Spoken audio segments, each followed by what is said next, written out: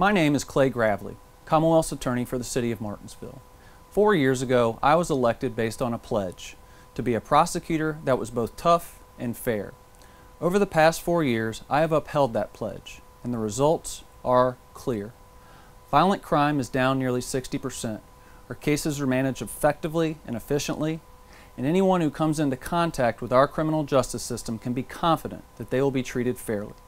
It has been my highest honor to serve as your Commonwealth's attorney, and I look forward to continuing the hard work of ensuring that Martinsville's families are safe and secure. I ask for your vote on November the 7th and approve this message.